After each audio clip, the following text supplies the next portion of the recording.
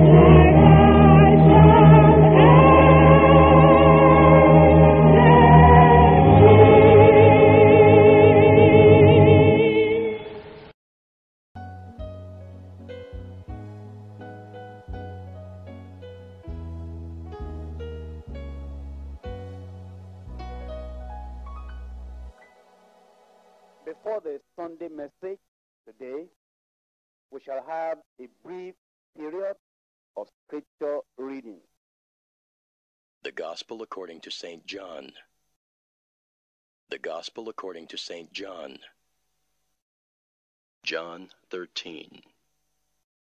John 13.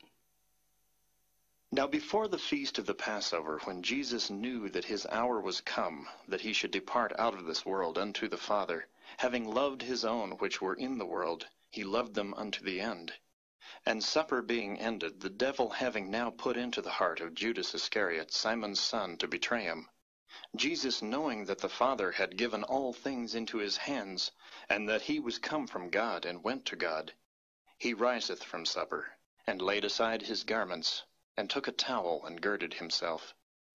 After that he poureth water into a basin, and began to wash the disciples' feet, and to wipe them with the towel wherewith he was girded.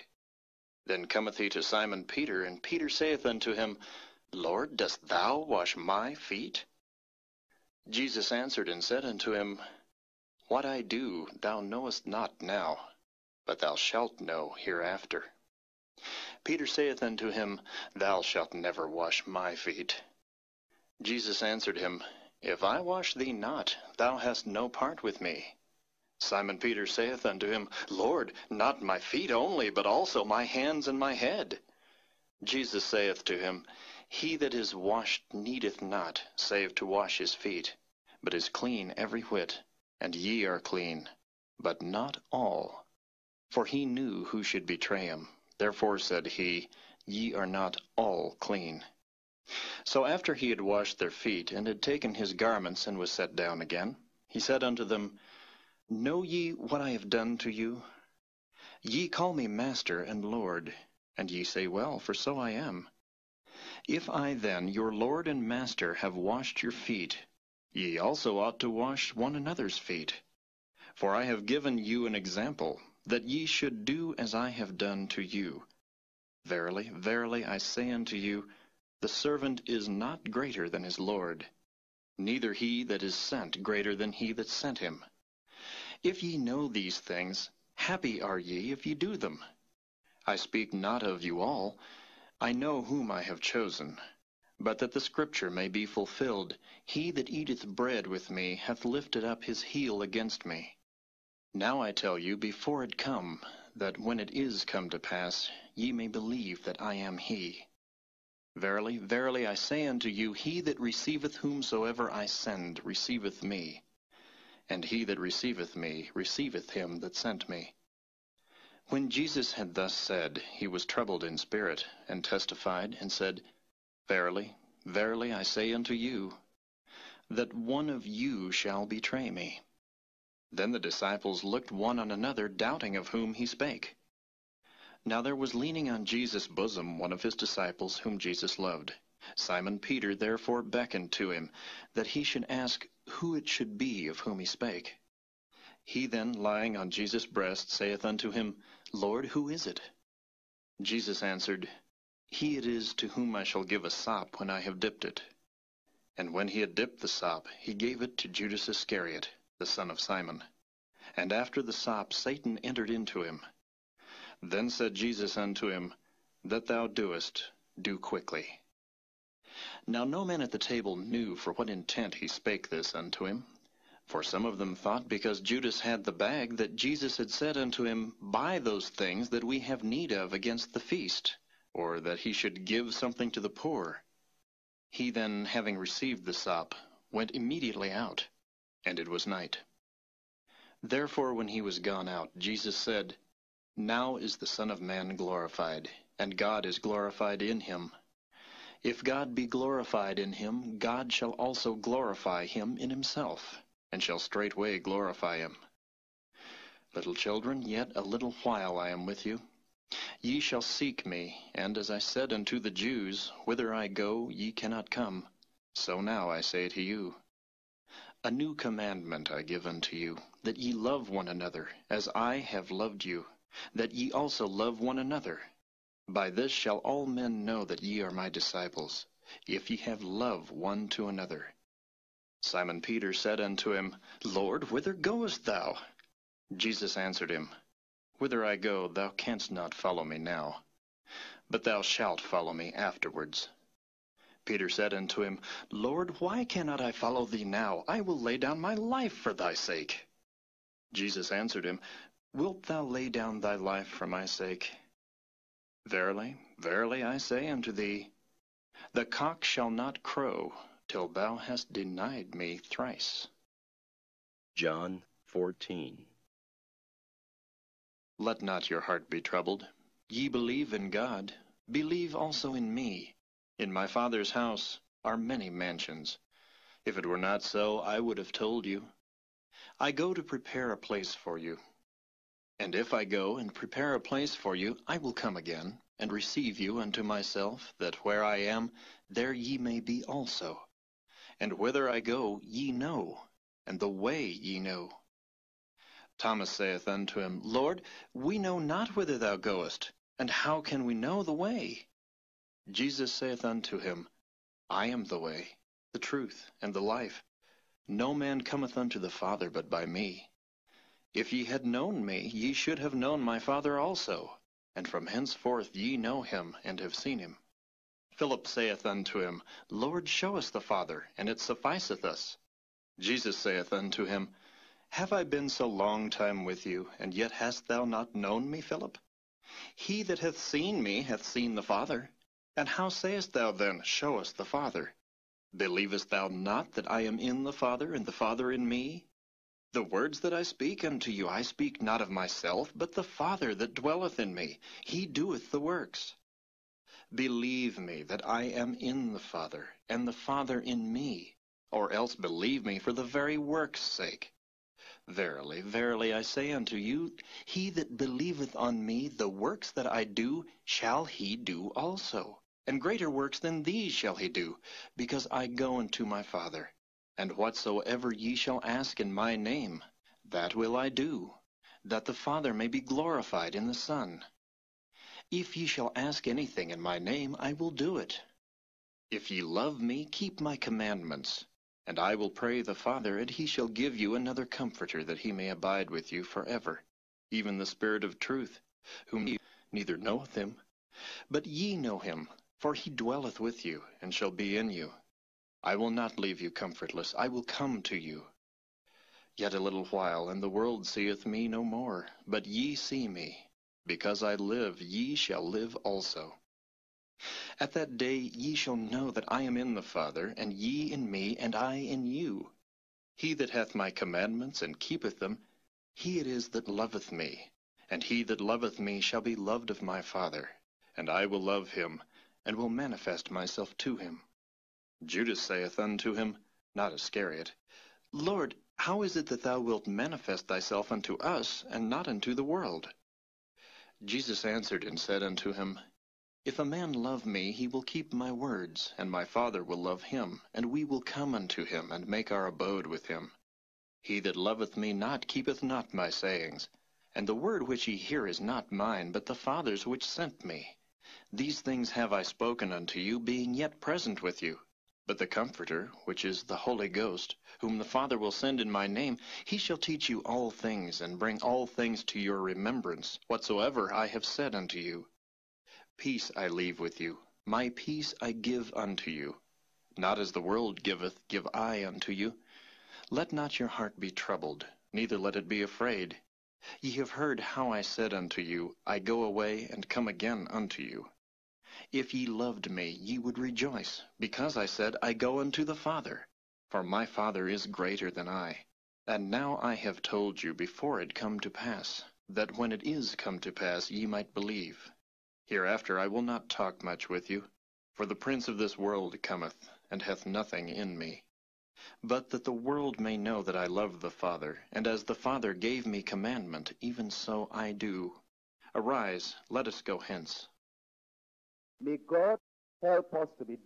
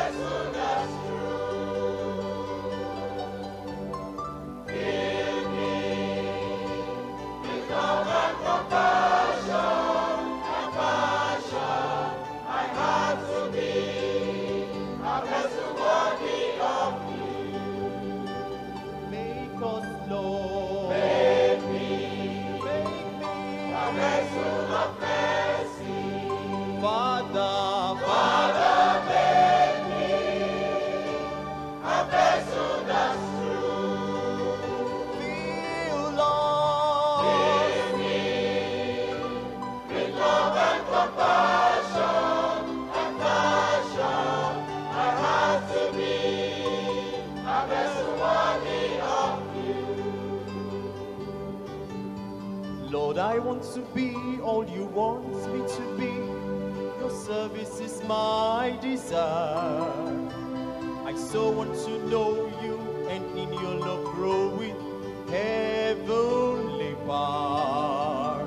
I yield my life to you. I'm willing to be used. Wherever you lead me, I'll go. So Lord Jesus, daily I pray that you break me, that your love I might show. Make me a vessel of mercy. Yeah, Lord. Father, make me. Will you make me a vessel that's true? Will you fill us now? Fill me with love and compassion and passion. My heart to be a vessel worthy of you.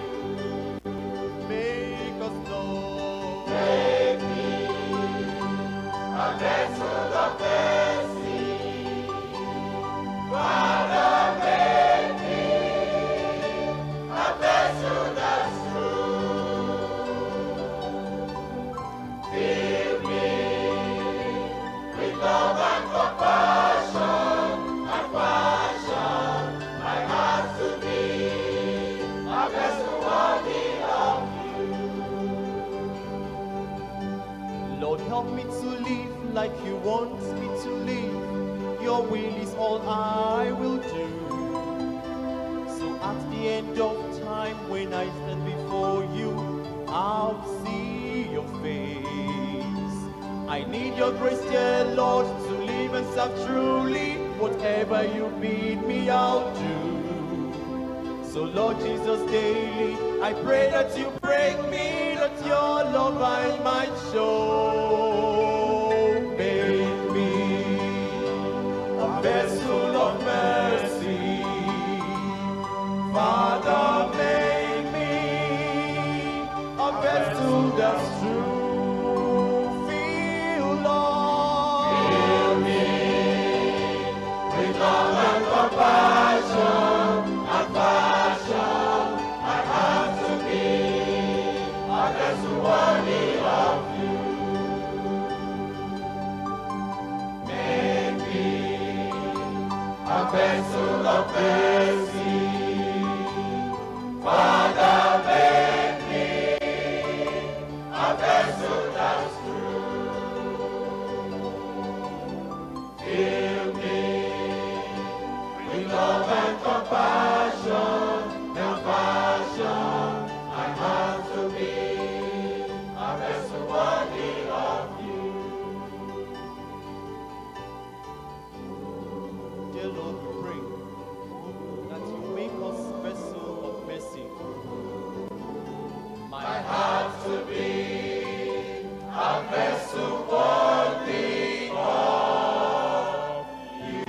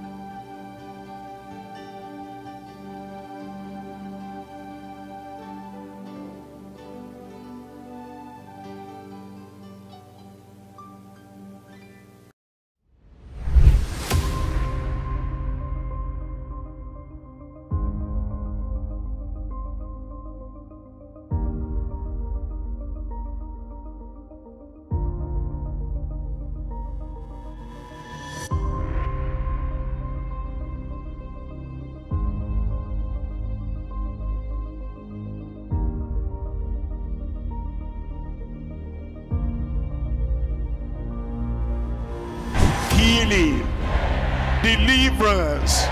Do the impossible in every life in Jesus' name. Call to salvation. Consecrated for revival, healing, and deliverances. For every gospel crusade, people run to Jesus, and joy fills the air. This aptly describes the man, William Folorunso Kumuyi. Understand the secret? When you hear the word, you do not receive it as the word of man, but as it is in truth, the word of God. The one to give you super abundant living has now come. A man amiable and humble, Kumuyi ascribes all glory to God for successes in his life and ministry. A man who is passionate about humanity and known for his stand on holiness and righteousness. Where is holiness if there's no obedience? When you hear the word, you obey the word. Kumuyi has consistently emphasized that repentance through God in the name of Jesus Christ remains the solution to problems of humanity and indeed the world. The Father has raised up, has appointed Jesus as the divine connector. You mention that name, you'll be connected immediately. You want to have this reconnection with the Almighty God through the Lord Jesus Christ. Wherever you are, just raise up your hand. I receive the Lord as my personal Savior. I pray you receive all these people now in Jesus' name. Healing, deliverance, do the impossible in every life in Jesus' name. Since I was born, but today now I can't hear everything now. It has happened. For 6 years now, I'm being paralyzed. I cannot move without using crutches. God see me through. I thank God for the miracle the Lord have done in my life. See her walking. See her walking. See her walking. See her walking. See her walking. Put her hands together. A reformer who not only considers his physical audience, but personally reached out to the online audience. At a time that most countries of the world face the effect of global recession and global warming, Pastor Dr. W.F. Kumuyi decided to rally help for the needy across the world. My mind also is with the online people. I've been praying for them that those who are online will really have a definite visitation of God and a definite touch. Kumuyi had a live broadcast in a global call for divine connection to Jesus, live from Abuja, Nigeria, and online to the world. He emphasized the need for humanity to become sober and repentant for a new start. And that connection led to liberation, as stories of sadness and gloom turned to joy and good. The April program led to another live broadcast in July 2021. This link from Calabar, South Nigeria, to the world, their social media produced an avalanche of signs and wonders. Go ahead. Go ahead. Go ahead. Go ahead. Go ahead. Pastor Dr. W.F. Kumuyi is clearly a gift from God, a gift that keeps on giving. At 80 years of age, he has shown consistency and commitment to sharing the gospel of Jesus Christ to the world, from Asia to America, Africa, Europe, and practically the entire world. I just want to thank God every day and praise our Lord that He showed me Deeper Life Bible Church. And I want to thank Dr. W.F. Kumuyi for changing my way of thinking of Jesus Christ.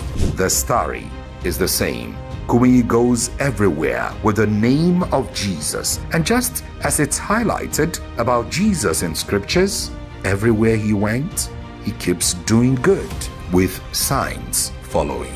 At this global crusade, the international evangelist, Pastor Dr. William Kumuyi, will be ministering live, along with special ministration in songs by an international artist.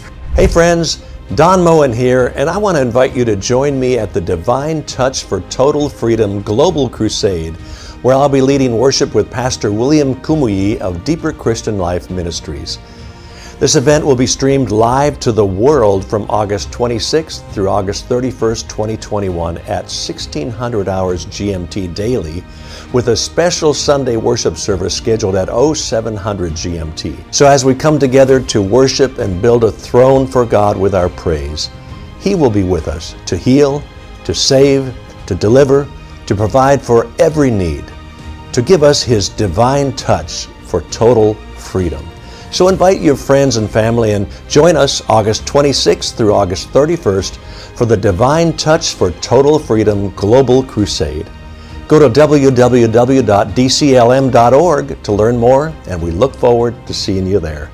A touch transformation is coming your way. A global crusade with an international minister of God, Pastor Dr. W.F. Kumuyi, ministering live, and Don Moen, world-renowned gospel artists, also ministering in songs. My God is mighty to save. From Enugu, Southeast Nigeria, West Africa, alive to the world, via satellite and all our social media platforms. Thursday, August 26 to Tuesday, August 31, 5 p.m. daily. Saturday 4 p.m. and Sunday worship service 8 a.m. with evening revival at 5 p.m. This is one touch that guarantees a beautiful life. There'll be a manifestation in every life, joy in every family. Get connected to a divine touch with God's General, Pastor Dr. W.F. Kumuyi. One touch and you are made whole. Be it unto me according to your word. Yes, your miracle will catch up with you. Church, I said, praise the Lord. I welcome everyone in Jesus' name. And I pray the Lord will bless your heart, bless your soul, and bless your life in Jesus' name. Are you ready for blessing? Say, I am ready. Father, we thank you today. We thank you for your word. And we thank you for your spirit. We thank you because you are alive and you are mightily present here. We pray, Lord, you expose and expound your word to everyone at the point of our need today, in Jesus' name. And we pray you enrich every life, enrich every believer. And those who are coming for the first time, I pray, Lord, their portion of blessing you grant unto them, in Jesus' name. And for pastors and leaders, workers, members, everybody, Lord, I pray none of us will go back home empty-handed, in Jesus' name. The blessing in the word, and the prophecy in the word, and the promise in the word will be ours one by one, in Jesus' name. But thank you because we know you have answered. In Jesus' mighty name we pray. Give God another amen before you sit down. We're coming to James chapter 5. And I'm reading from verse 13. James chapter 5, verse 13. Is any among you afflicted? Let him pray. Is any merry? Let him sing psalms. Is any sick among you? Let him call for the elders of the church, and let them pray over him, anointing him with oil in the name of the Lord. And the prayer of faith shall save the sick.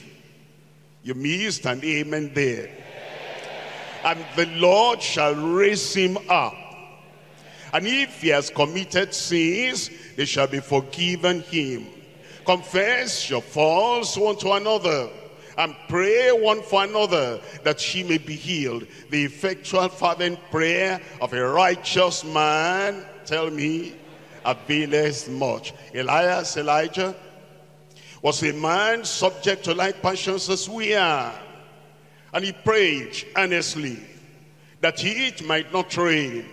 And it rained not on the earth, by the space of 3 years and 6 months. And he prayed again. And the heaven gave rain, and the earth brought forth a fruit. Today, as we look at those verses of scripture, it talks to the believer. It talks to the sick. It talks to those who are suffering. And it gives us the promises of God. And it gives us assurance that as you call upon the Lord, your prayer will be answered. That as I call upon the name of the Lord, for myself, for you, for the church, for anyone in need, there is assurance that God says he will answer. He will wipe away our tears.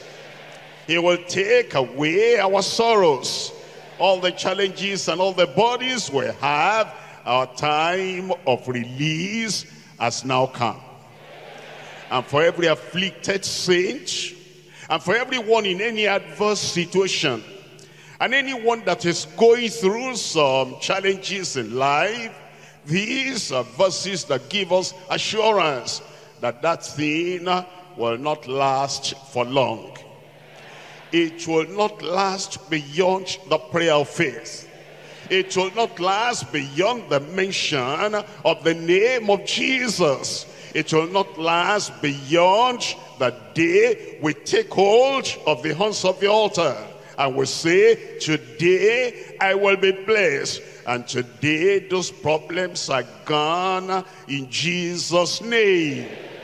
Look at that verse 16 again. Confess your faults one to another, and pray one for another, that ye may be healed. The effectual, fervent prayer of a righteous man availeth much. As we look at these verses of scripture, I'm talking to you today on the power of faith and perseverance in prayer. The power of faith and perseverance in prayer. There are three things we're looking at. Number one, the patient perseverance of the afflicted saint. The patient perseverance of the afflicted saint. There's no murmuring. There's no despair. There's no discouragement. And there is no spirit of running away from home, running away from the church, running away from God. And there is no allowance for suicide. There's no allowance for destroying ourselves. There is patient perseverance of the afflicted saint. Point number two, the precious promises for adverse situations. The situations we come across, they're the crossroads of life. It's there for the young. It's there for the middle-aged person. It's there for the believer. It's there for the unbeliever. It's there for leaders. It's there for followers. It's there for even a family. And sometimes it's there for a local church and for the old church. Adverse situations. And yet, there are promises in the Word of God. And as we look at those promises in the Word of God for adverse situations, I need to tell you something. Just reading them will bring performance in your life. Just hearing them, I didn't know that was there. It gives you hope. It energizes your faith. And then it broadens your rising. Then you understand, although you thought you were cornered, you thought you were confined, you thought you were hedged in, the promises of God will open the door wide before you and tell you, here is the way of escape. And you rise up, you escape every adverse situation in Jesus' name. The precious promises for adverse situations. Number three, the powerful prayer. kinds of prayer. Many different kinds of prayer. But there is one that is prevailing. There is one that is powerful. There is one that removes every mountain. The powerful prayer of his appointed servants. His appointed servants. Like in the days of old, he appointed Moses for the children of Israel. Bring them out of the captivity. And because that's the will of the Lord, it was done. You will come out. Out of every prison, you will come out. And out of every predicament, out of every confinement, you're coming out in Jesus' name. Appointed servants of the Lord. Appointed in a family, like the father in a family. Appointed over a local church, like the local pastor in that local church. Appointed by God over the general church. You might even call it a national church. And when that one appointed by God, when he prays for the people, he is appointed over. There's going to be explosion of power. And I can tell you, there's a spiritual, supernatural bulldozer caterpillar that will shake everything shakeable in your life, that will remove every mountain in your life, that will crush the power of evil in your life. And today, everything that binds you will be broken down in Jesus' name. The powerful prayer of his appointed servants. Come to point number one. Point number one, the patient perseverance of the afflicted saint. We're coming back to James chapter 5. And I read from verse 7. James chapter 5 verse 7. It says, be patient therefore, brethren, children of God, saints of God, afflicted saints, be patient therefore, brethren, unto the coming of the Lord. Behold, the husbandman waited for the precious fruit of the earth, and has long patience for it, until he receive the early and the latter rain. Until the church, until the people of God, until the flock of God receive the early rain and the latter rain. There will be showers of blessing. Be also patient. Establish your hearts. For the coming of the Lord draweth nigh. Grudge not one another. You know, it's so easy when there are problems, when there are challenges, when there's affliction, and we don't know where the problems are coming from. We don't know where the challenges are coming from. And we don't know where the affliction is coming from. And you examine your heart, you examine your life, you examine your surrounding, you examine your actions, and you say, I can't find the reason for this. It's very easy then to begin to grudge innocent people, grudge even people who are a blessing to you, and begin to grudge people that you think, because you don't know who is causing the affliction. And therefore you grudge this and grudge that. Even the people that stretch hands of help and hope to you, you grudge them. So easy. But you'll stop grudging anybody. Did you say amen to that? Grudge not one another. The problem is not from them, but the solution is coming from on high. You'll overcome that devil that is causing the problem. Those demons causing the problem, you'll overcome them. Your brother is not your problem. Your sister is not your problem. Your fellow believer is not your problem. Grudge not one against another, brethren. lest ye be condemned. Behold, the judge standeth at the door. Take, my brethren, the prophets, those who have gone before us, take, my brethren, the prophets who have spoken in the name of the Lord for an example of suffering affliction.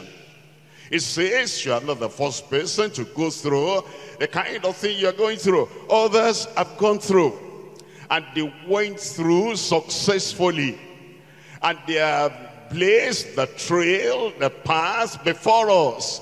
And if they overcame, thank God, I see an overcomer before me there. You will overcome in Jesus' name. Take them for an example of suffering, affliction, and of patience. Behold, we count them happy. It tells us, which endure.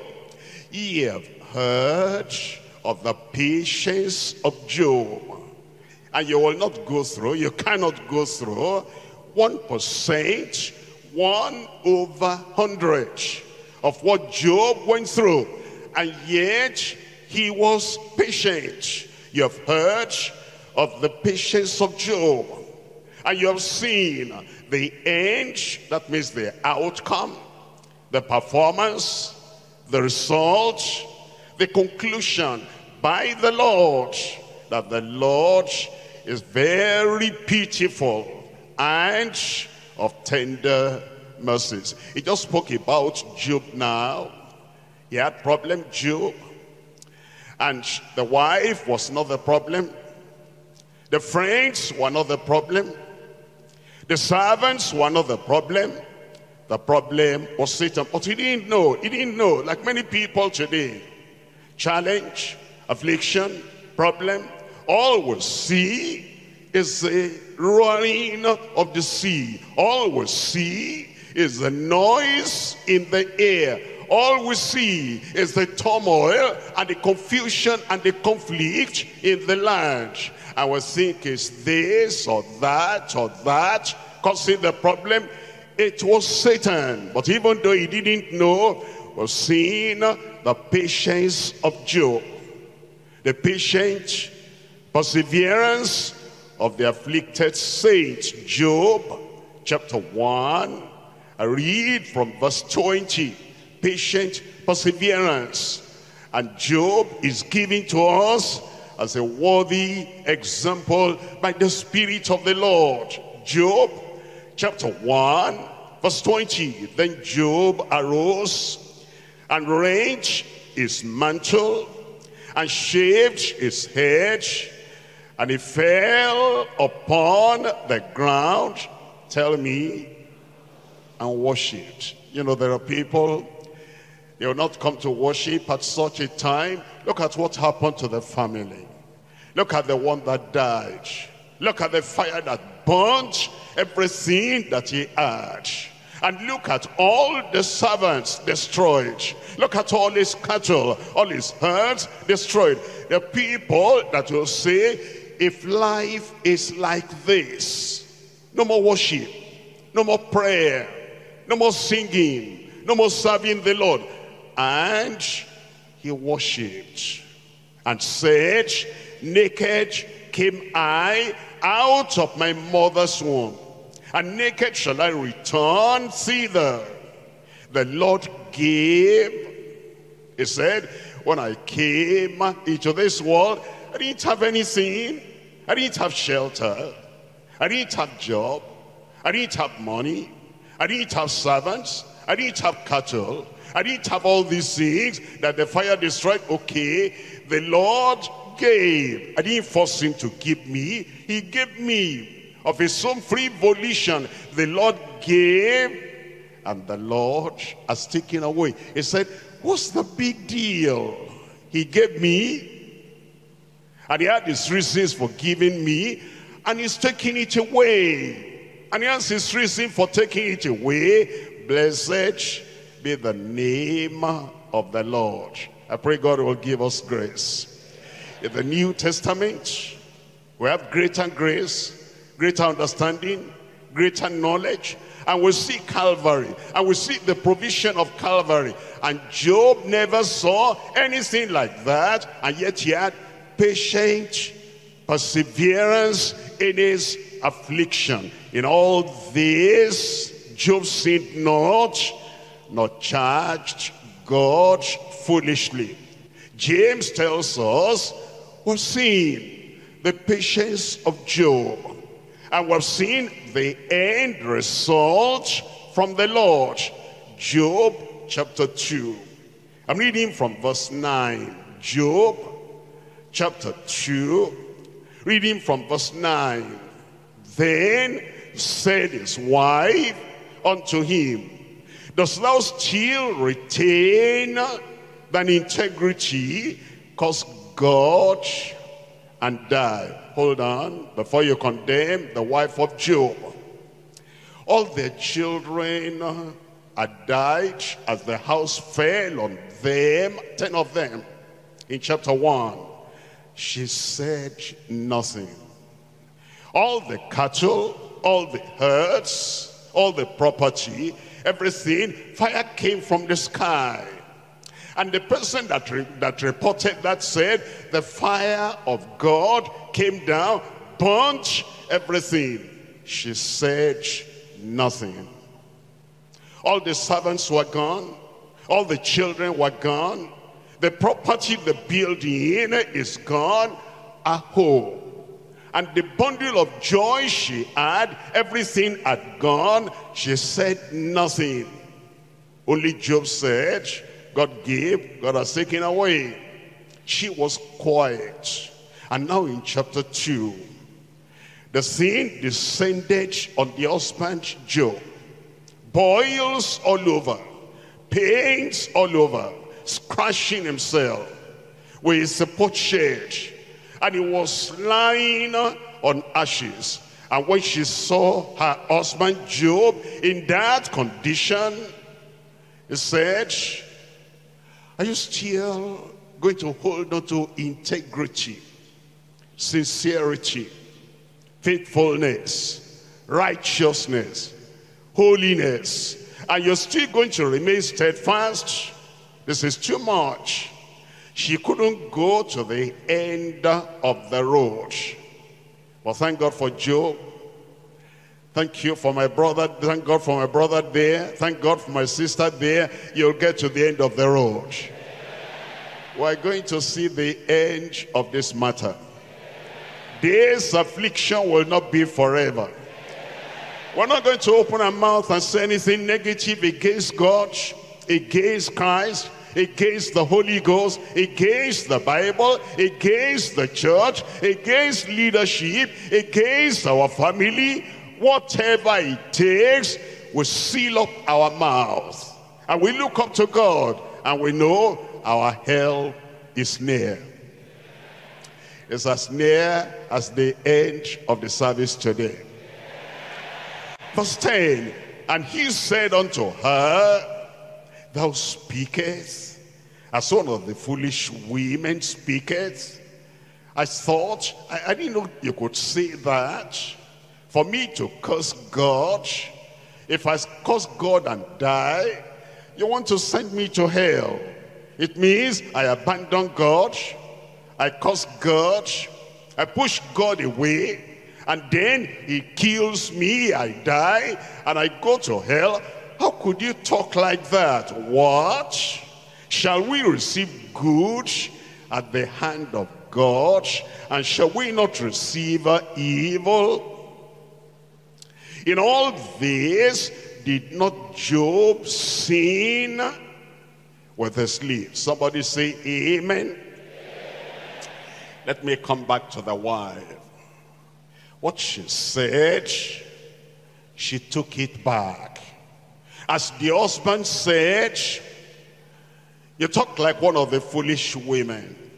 I expected something higher, something greater from you. You shouldn't have said that.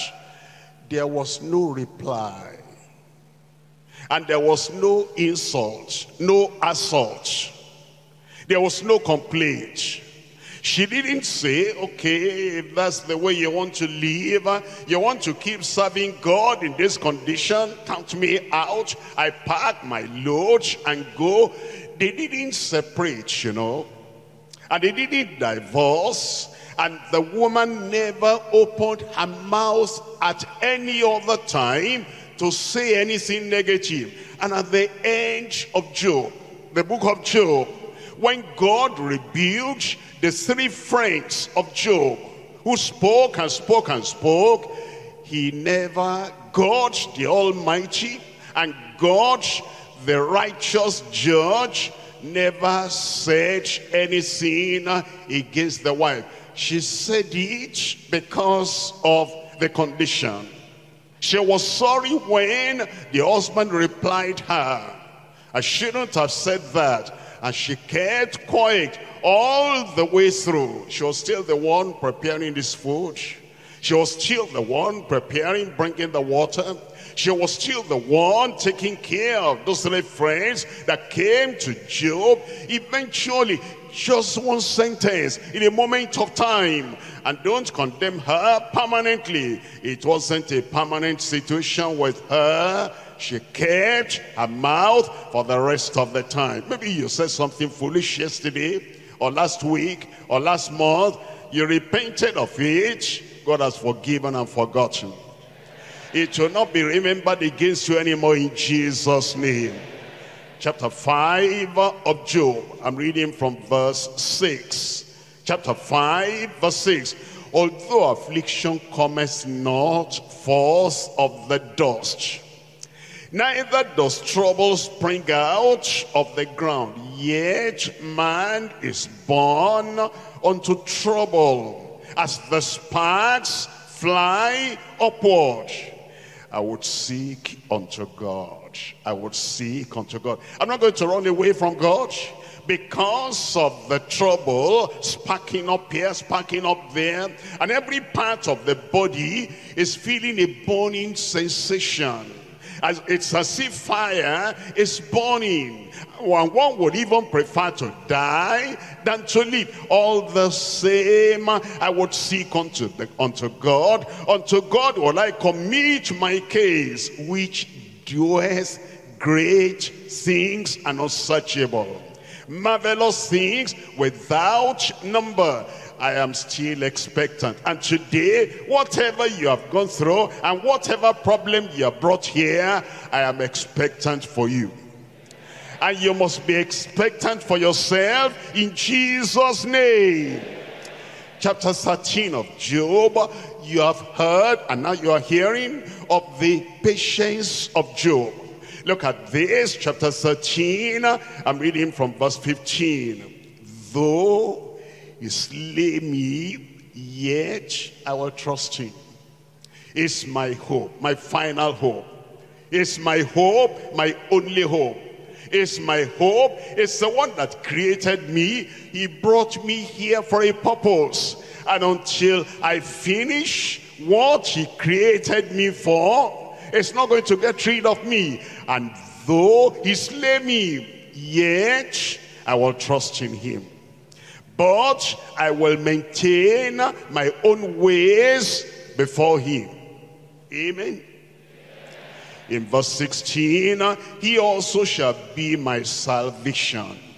My salvation, he will save me. He has saved me from sin. He will save me from suffering. For an hypocrite shall not come before him. Amen. Chapter 23. Job, chapter 23. I'm reading from verse 8. Job, chapter 23, verse 8. Behold, I go forward, but he's not there. I'm backward, and I cannot perceive him. It says, I remember in the past, I used to go to that place to pray. I'm going there. And then I go forward, I get there, I pray, heaven is sealed up.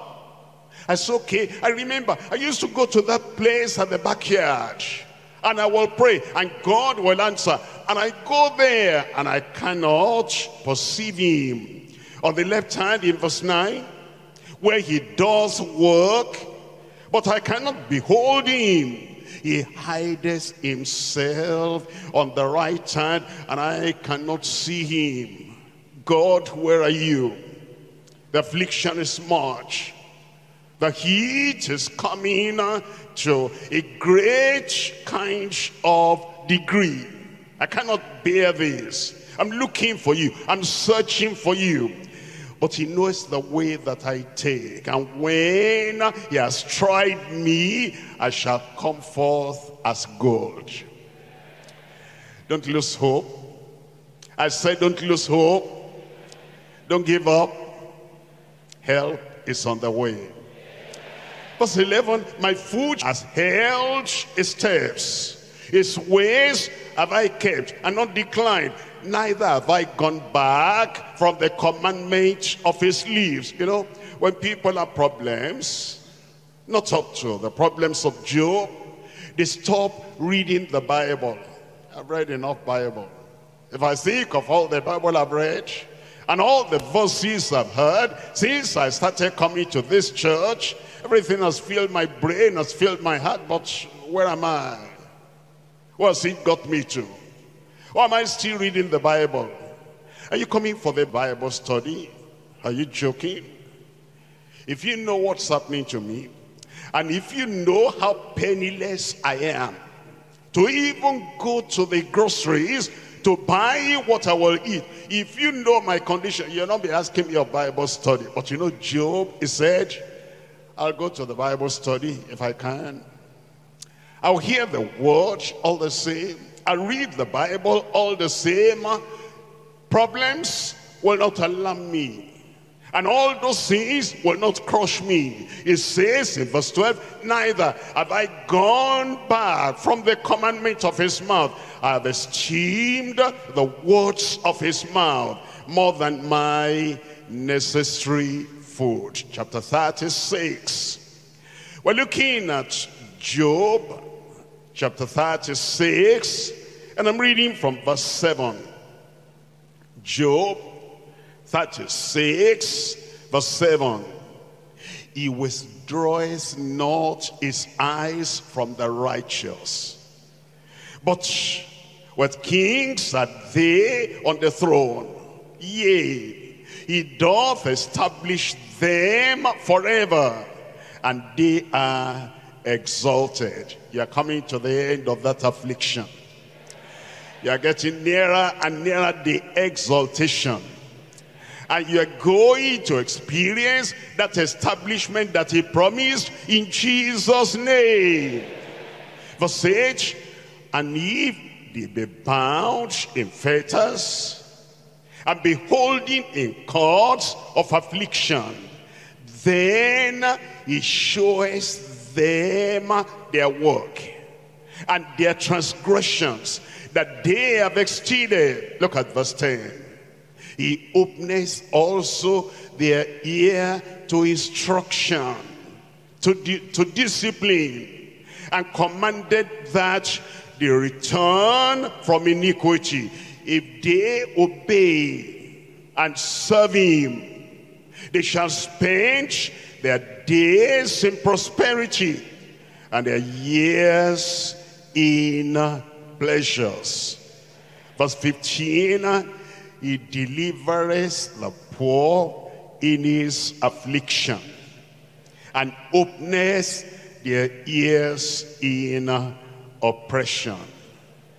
I will say amen over here. And you know what James said? He said, you have heard, now we have read, of the patience of Job. And you have seen the end of the Lord, that the Lord is pitiful, is compassionate, and he will not allow that sin, that affliction to carry on for all eternity. Look at Job now, chapter 42, verse 1. There's nothing that has a beginning which does not have an end. Did you hear that? The pain at the beginning is going to have an end. The sickness at the beginning is going to have an end. Affliction, sorrow, suffering, it began at a point in time, it's going to end at a point in time. We're getting ready to rejoice. Getting ready to celebrate. Look at Job. Job chapter 42, verse 1. Then Job answered the Lord and said, I know that thou canst do everything, and that no thought can be withholding from thee. Look up here, brothers and sisters. What Job knew, he just didn't know now. He knew that all along. The friends that engaged him, talking, didn't allow him to put into effect what he knew. It was like he was forgetting himself. Once in a while, he'll come out of the ocean of argument, and he'll say something bright and something good, but then another one will talk again, and they made him forget what he knew. But now they are quiet, and God alone was talking to him. You know, in affliction, sometimes we make the mistake. We knock at this person's door. I'm going through this. We knock at this other person's door. I'm going through this. And they talk and talk and talk. And the things they say, they divert our attention from the knowledge we have. And the knowledge we have is enough to bring solution to any kind of problem that may come to our lives. The promises we have, they're great enough, they're mighty enough, and they're many enough, and they're deep enough, and they're heavenly and high enough to bring solution to every problem that may come our way.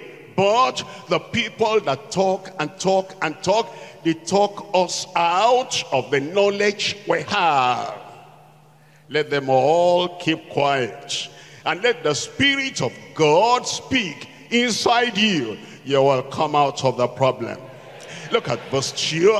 I know that thou canst do everything. How many things can God do in your life? I said, how many things can God do in your life? And that no thought can be withholding from thee. Who is he that hideth counsel without knowledge? Therefore have I uttered that I understood not, things too wonderful for me, which I knew not. Hear, I beseech thee, and I will speak. I will demand of thee, and declare thou unto me. God talking to him now. Now he said, I have heard of thee by the hearing of the ear, but now mine eye seeth thee. Wherefore I abhor myself and repent in dust and ashes. Verse 7, and it was so, and it will be so. In your life, it will be so. In your family, it will be so. And it was so that after the Lord had spoken these words unto Job, the Lord said to Eliphaz the Temanite, my wrath is kindled against thee, against thy two friends. For ye have not spoken of me the thing that is right, as my servant Job has. Therefore, take unto you now 7 bullocks and 7 rams, and go to my servant Job, and offer up for yourselves a burnt offering, and my servant Job shall pray for you. God will answer the prayer of Job. You know, many times you read the Bible and you just read, and then you pass over. You're too much in a hurry. Impatient heart, be still. What though it tarries long? What though the triumph song has not been sung? Yet he will come. He will not tarry. And so be still, impatient heart, be still. Don't be too much in a hurry. You know, in chapter 1, God said unto Satan, have you considered my servant Job? In chapter 2, God said unto Satan, have you seen my servant Job? At the beginning, my servant Job.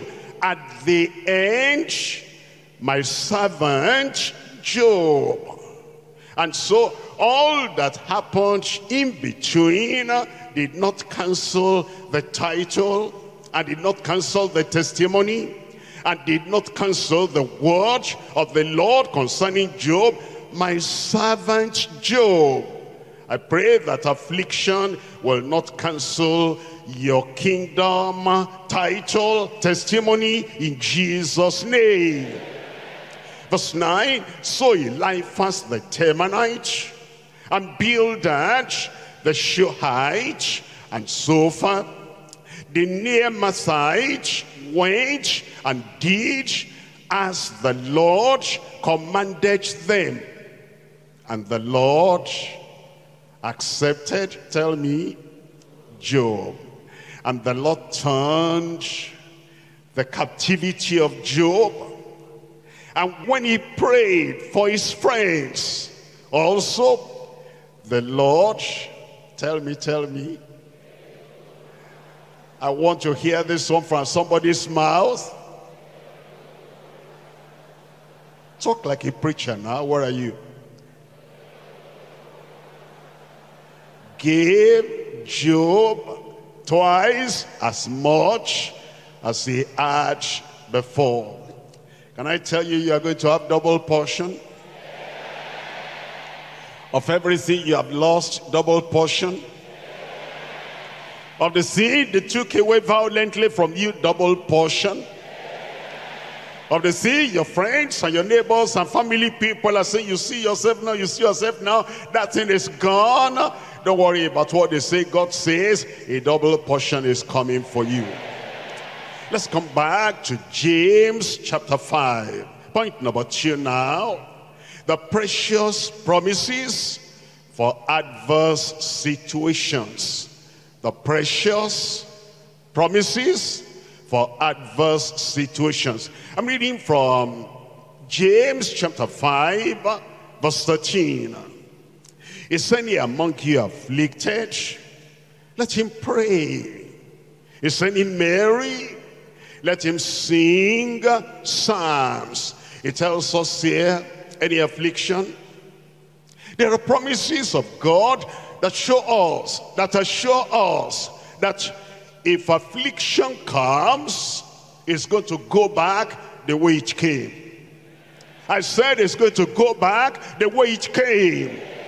And if you have experienced affliction, you're now about to receive the fulfillment of the promises of God, precious promises of God for adverse situations.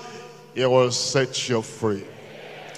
Remember what I said at the beginning, just hearing the promise, not too much prayer, hearing the promise, that affliction will flee away. Psalm 34. I'm reading from verse 19. Psalm 34, verse 19. Many are the afflictions of the righteous, but the Lord delivereth him out of them all. How many afflictions are you free from today? The Lord will deliver you from them all. All. The Lord is talking about you. The Lord is thinking about you. and your afflictions will vanish away in Jesus' name. Even if you caused it by yourself, now that you realize and come to the Lord will forgive your foolishness.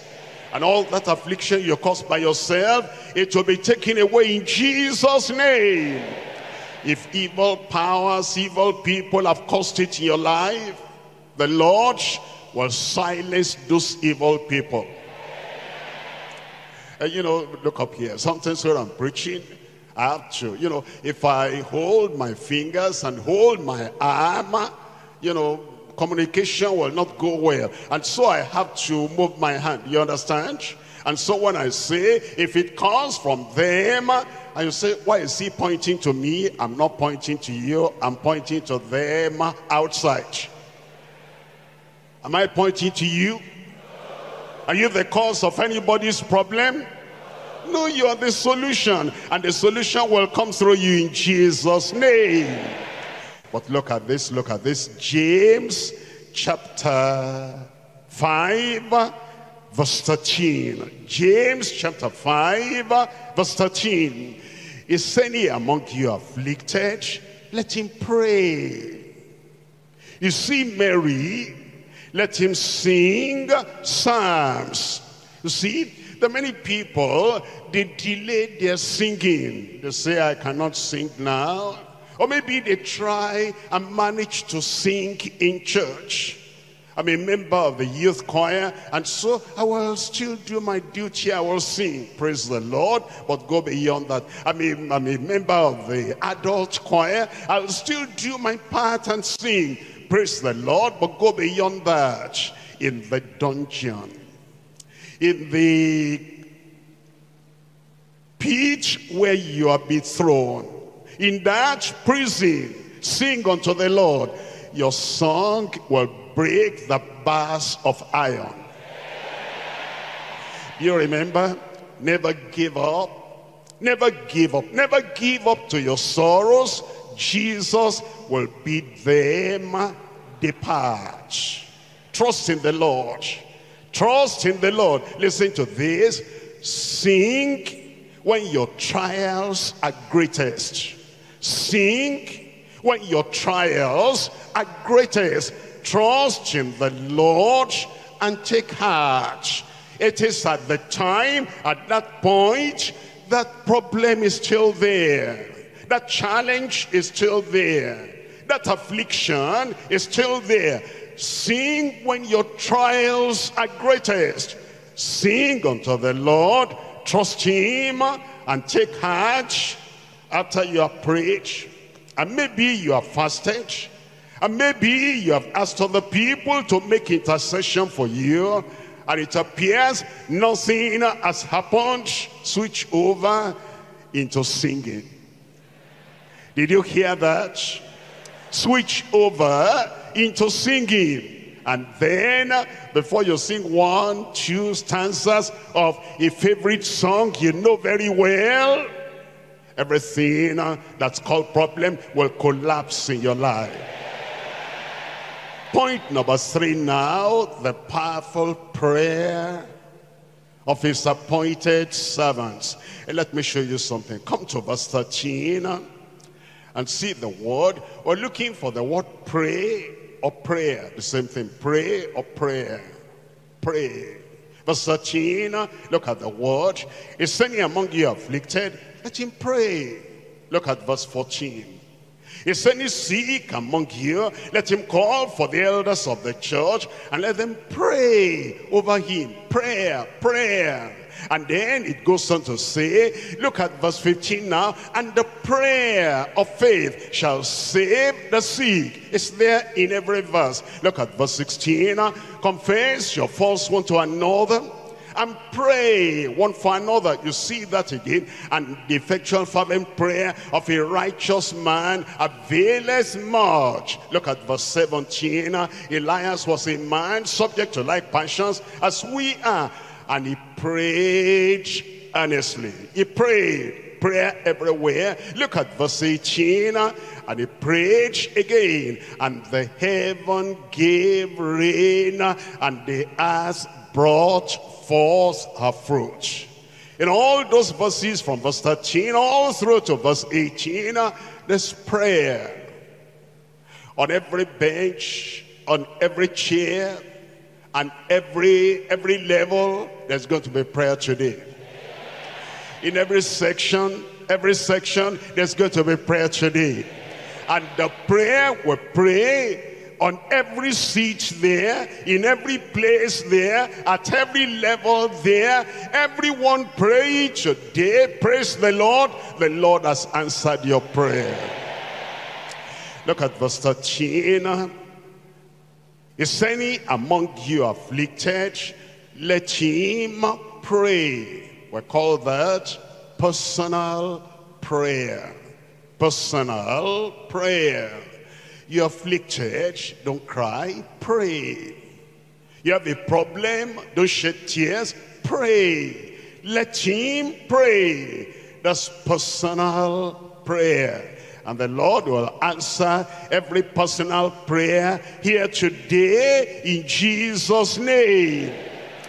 Psalm 66, and I'm reading from verse 18. 66 verse 18.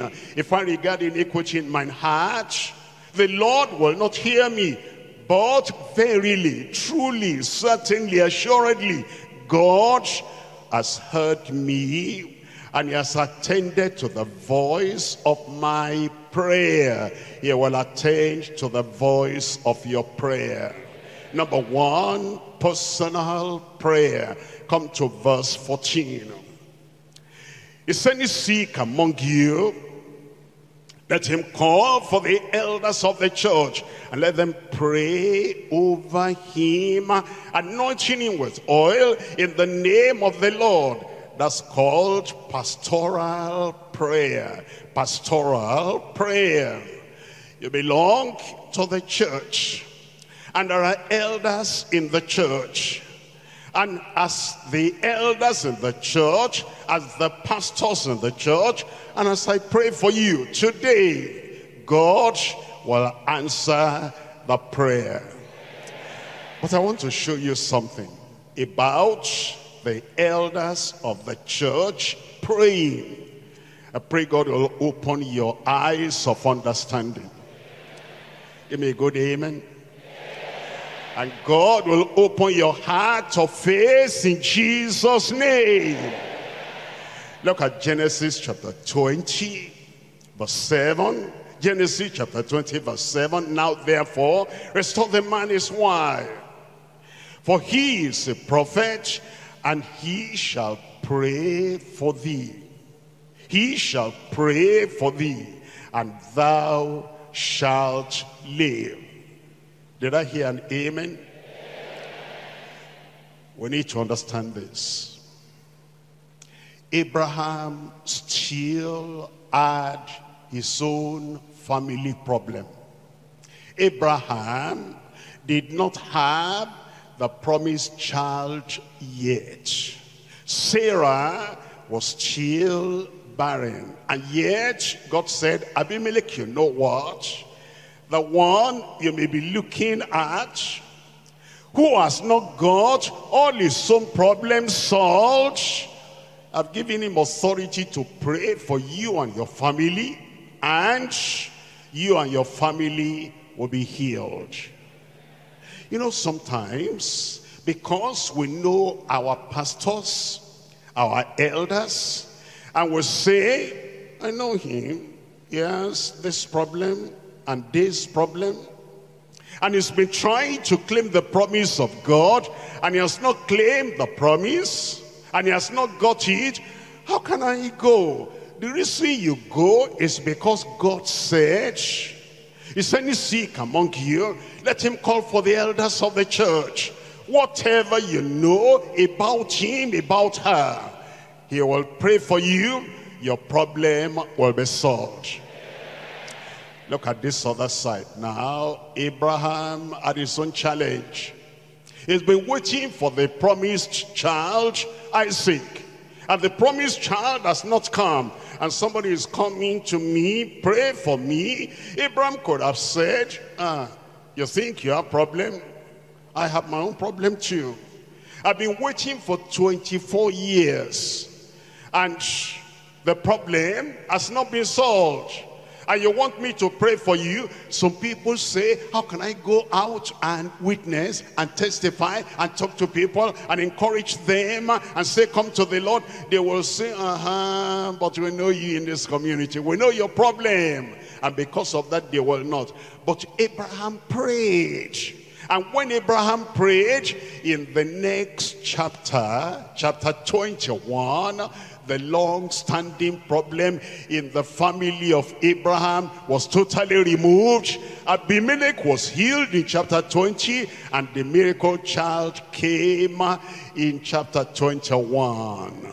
If you're a leader, if you're a pastor, if you're an elder, and you say, I have my own problem, how can I pray for the people? Go ahead and pray for them. In the next chapter, your solution has also come.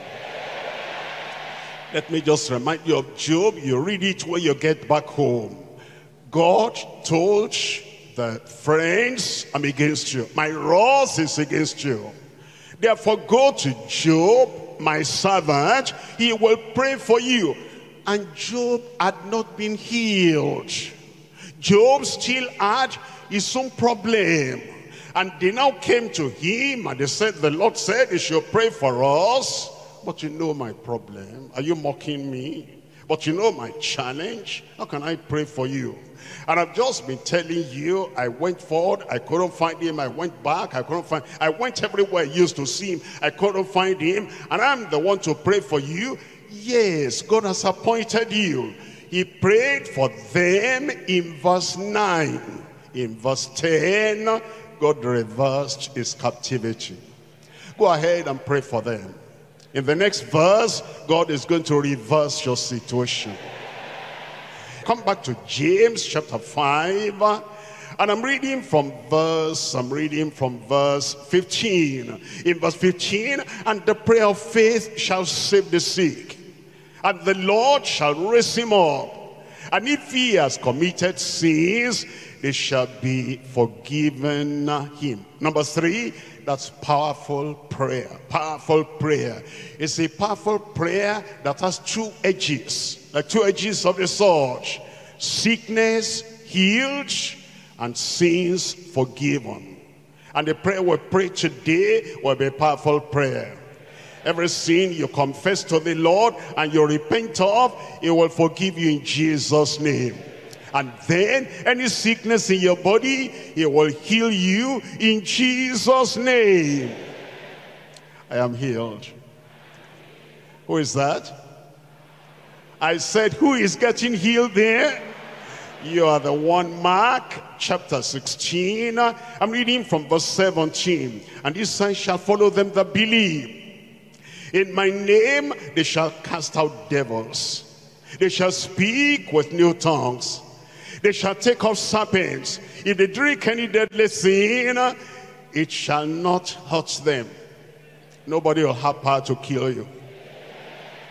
They will not terminate your life. They will not terminate your progress. You will not die in anybody's hand. And they shall lay their hands on the sick, and they shall recover. You recover in Jesus' name. Come back. James chapter 5 verse 16. Confess your faults one to another, and pray one for another, that ye may be healed. Pitiful prayer. Pitiful prayer. When you see people, what they're going through, and then they confess, they said, I want to tell you something. This is my fault. I was warned. The word of God came to me. I shouldn't have gone that direction. I shouldn't have done that thing. I shouldn't have joined that company. I shouldn't have gotten myself involved. But you know, I did in disobedience, and now this has come upon me. Also hear their story, and they confess their fault, and how their hand was in this, and they got involved. you're pitiful as a child of God. You have the nature of God. Look at verse 11. Verse 11, behold, we count them happy which endure. Ye have heard of the patience of Job, and ye have seen the end of the Lord, that the Lord is very, give me the word there, pitiful and of tender mercies. And you have the nature of God. And after they confess their sins, you say, don't worry about that. You know, even myself in the past, I got into a similar problem, and the Lord was merciful. And I can understand what you're talking. I can identify with you in the problem you're relating, narrating. And when you have that pitiful prayer, the Lord will answer. Somebody said a good amen. 1 Peter chapter 3. I'm reading from verse 8. 1 Peter chapter 3, verse 8. Finally, be ye all of one mind, having compassion one of another.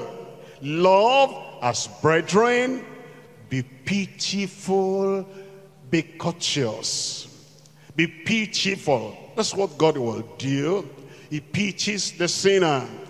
He pities the one suffering because of his faults. And so you'll not condemn them. You'll not say, so you did that. You went that far. You put your hand in something like that. Don't question them like that. They're discouraged already. Don't destroy them. Be pitiful and pray for them. Come back to James chapter 5. And we're reading here now from the second part of verse 16. James chapter 5, second part of verse 16. The effectual fervent prayer of a righteous man, tell me, availeth much. Prevailing prayer. Prevailing prayer. You take that problem to the Lord. You take that challenge and that mountain to the Lord. And you say, by the grace of God, the blood of Jesus has washed me, cleansed me, made me pure, made me righteous. And because of that, I put on the righteousness of Christ. And it says, the effectual fervent prayer of a righteous man availeth much. Your prayer will avail. Your prayer will prevail. Look at 1 John chapter 3, verse 22. 1 John chapter 3, verse 22.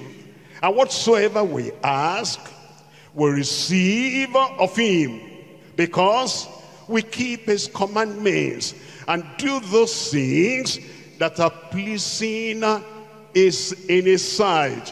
Whatsoever we ask, we receive of him. Anybody going to receive there today? Of course you are going to receive.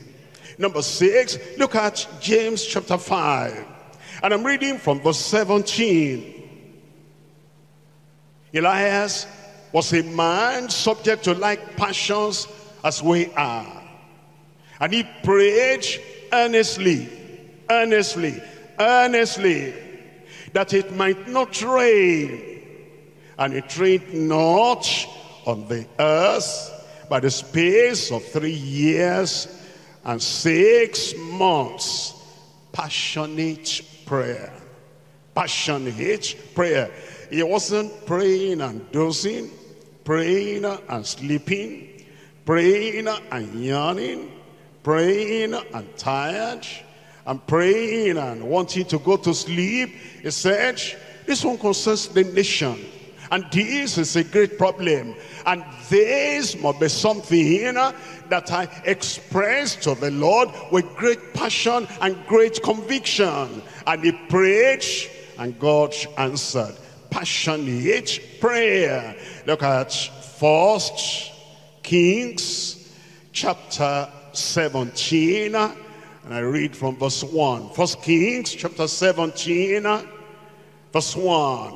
He had prayed, and now he came. And Elijah the Tishbite, who was of the inhabitants of Gilead, said unto Ahab, as the Lord God of Israel liveth, before whom I stand, you have been standing before him, praying passionately, earnestly. Before my stand, there shall not be dew nor rain this year, but according to my word. He had the key. What he locked on earth was locked in heaven. What he opened on earth was opened in heaven. You have the key. Whatever you bind on earth will be bound in heaven. Whatever you lose on earth today will be loosed in heaven in Jesus' name. Passionate prayer. Come to verse 18 of James chapter 5. James chapter 5 verse 18. And he prayed again. And he prayed again. And he prayed again. And the heaven gave rain. And the earth brought forth her fruit. Your business will bring forth. Your family will bring forth. Your spiritual life will bring forth. He prayed again. You will pray. This one is persevering prayer. Persevering prayer. Look at it. 1 Kings chapter 18. 1 Kings chapter 18, I'm reading from verse 41. And Elijah said unto Ahab, get thee up, eat and drink, for there is a sound of abundance of rain. In your family, abundance. In your life, abundance. So Ahab went up to eat and to drink. And Elijah went up to the top of Carmel, and he cast himself down upon the earth, and he put his face between his knees, and said to his servant, go up now and look toward the sea. And he went up and he looked and said, there is nothing. And so Elijah did not say, okay, God changed his mind. God never changes his mind. I said God never changes his mind. He said there's going to be abundance of rain. It's going to come. And he said, go again. He went the second time. There's nothing. Persevering. Go again the third time. He went. There's nothing. Persevering prayer. Go and see that again. He went the first time. He came back. There is nothing. Elijah is not the man to give up. And you are not the brother to give up. You are not the sister to give up. Go again. The fifth time, he came back. There is nothing. You must go back again. Go back again. The sixth time, he said there is nothing.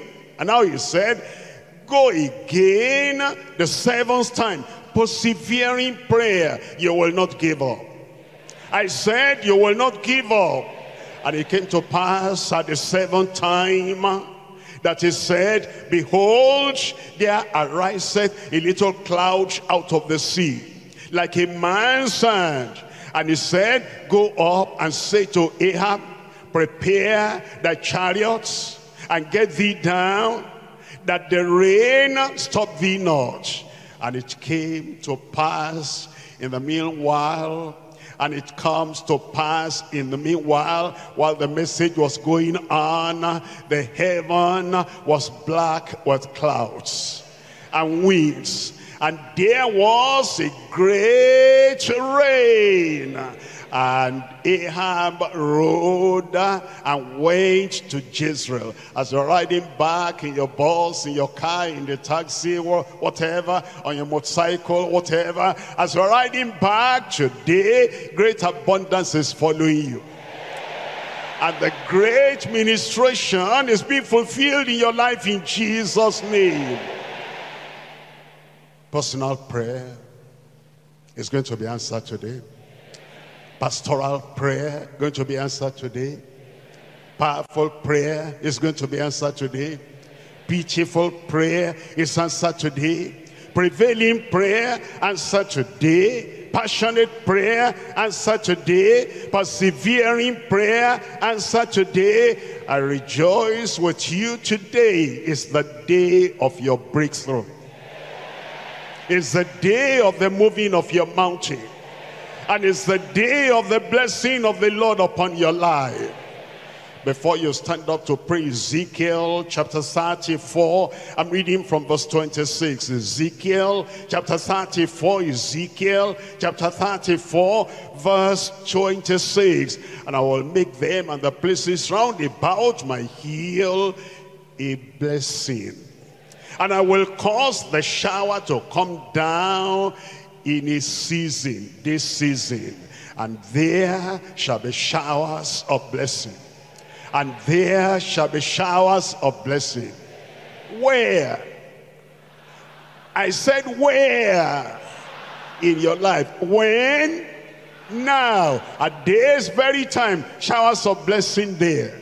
Showers of blessing there. I said showers of blessing there. Over there, I said showers of blessing there. Open your mouth and talk to the Lord. It's a new day. It's a day of blessing. It's a day of deliverance. And it's a day of miracle. It's a day of power manifestation. It's a day of all your sorrow, all your sin, and all your suffering being taken away. It's your day. It's your day. You are persevered as an afflicted saint. Tell the Lord, no more complaints, no more complaints, no more complaints, no more murmuring. Call upon the name of the Lord. The Lord is going to answer your prayer today. The Lord is going to answer. Never give up. Never give up. Never give up to your sorrows. Jesus will be them depart. Trust in the Lord. Trust in the Lord. Sing when your trials are greatest. Trust in the Lord and take heart. Talk to the Lord right now. When the Son of Man comes, shall he find faith in the earth? Have faith in God.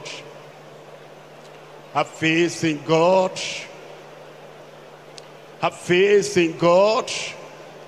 Whosoever shall say unto this mountain, be thou removed, and be thou cast into the sea, I shall not doubt in his heart, but shall believe that those things which he says shall come to pass, he shall have. He shall have. He shall have whatsoever he says. If thou canst believe, all things are possible to him that believeth. The prayer of faith shall save the sick, heal the sick, will break the yoke,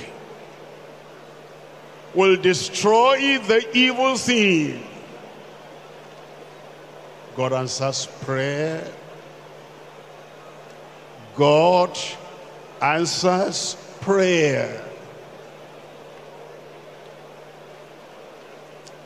Believe the Lord. Begin to thank him. Be not weak in faith. He considered not his own body now dead, neither yet the deadness of Sarah's womb. He was fully persuaded that what God has promised is able to perform.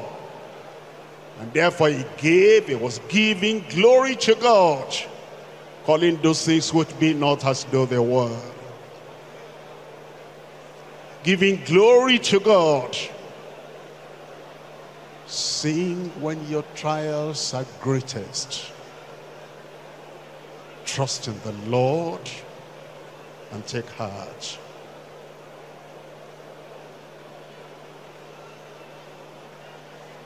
In Jesus' name we pray. God has answered your prayer. No more crying, no more complaining, no more criticizing, no more murmuring, no more going from valley to mountain. God has answered my prayer. Where are you? Where am I? God has answered my prayer. God has answered your prayer. Keep up those hands. Father, in Jesus' name, you are a God that will not fail. You are a faithful God. You have promised your children, and you have told us how to pray. And we have prayed in that way. And I'm asking, Lord, let there be a performance, a fulfillment in every life today in Jesus' name. Wipe all their tears away. Take all the affliction away. Heal all the sicknesses in their body. And break every yoke in their lives. And set them completely free from every work of the devil in Jesus' name. I pray, Lord, where there's been mountains, remove that mountain now. Where there's been oppression, remove that oppression now. Where there's been incurable disease, remove that disease now. And where the powers of darkness have been working, Lord, I pray you rebuke the enemy on their behalf in Jesus' name. The arrows of the enemy will not take effect in the lives of our children. The enemy will have their arrows for themselves. But your people are free from today in Jesus' name. I pray, Lord, you do something definite in every life. Something new in every life. Something spectacular in every life. Something unbelievable in every life. And Lord, I pray they will see the miracle.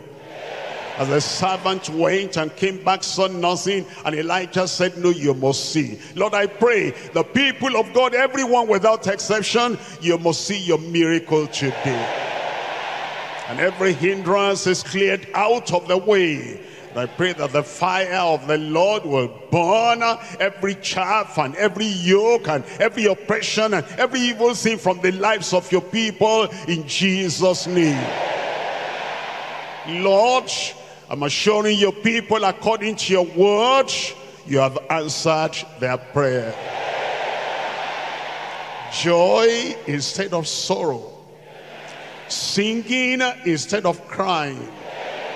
Rejoicing instead of sadness. I pray, Lord, there's a confirmation in every life. I know it is done. I know it is done. As they go riding back home, they ride on the wings of the wind. They ride above their problems. And Lord, let the sunshine come in the path of everyone who has been going through darkness. You're saved. You're healed.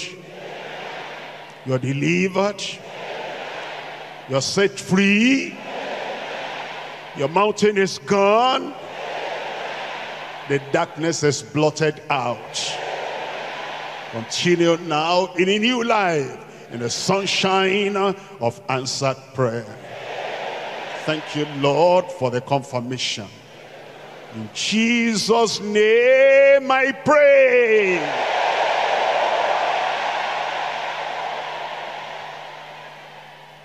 The first authorized biography of the founder of the Deeper Christian Life Ministry is finally out.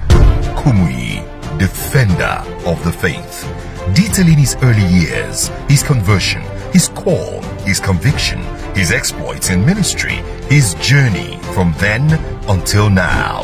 Read the first-hand account of people who witnessed each event. Find out his vision, his mission, his passion, and the reasoning behind his actions.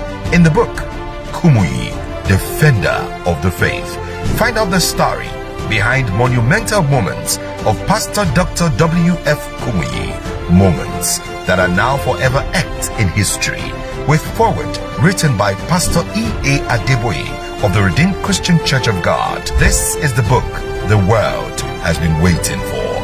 Kumuyi, Defender of the Faith.